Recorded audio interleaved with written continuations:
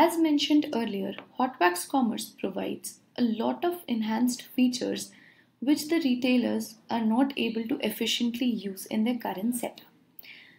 We discussed previously how HotWax Commerce syncs inventory from Netsuite. The next we are going to discuss is transfer orders and how HotWax Commerce provides a crucial function of receiving the transfer orders at a store. Transfer order is generally used to transfer inventory from one facility to another.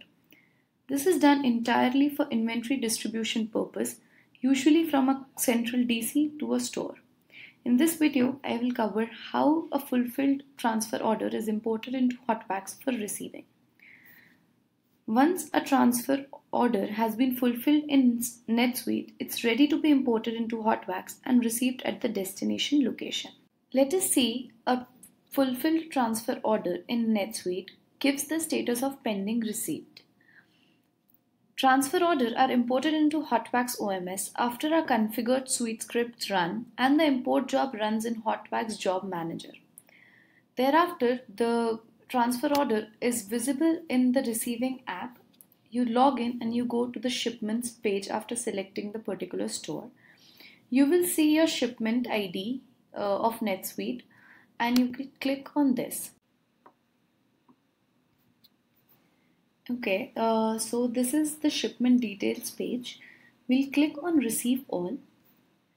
If you have an external barcode scanner connected, you can scan individual units to increment quantities on the receiving page. Clicking receive all will automatically receive the pending quantities. You can click here to accept and proceed. After accepting a shipment, it is marked as received and pushed back to Netsuite in a scheduled sync by the HotWax Job Manager. After the batch job runs from the Job Manager, we can go to the transfer order in Netsuite and see that the status of the transfer order has changed to received. This way, HotWax Commerce provides an easy-to-use application to receive transfer orders.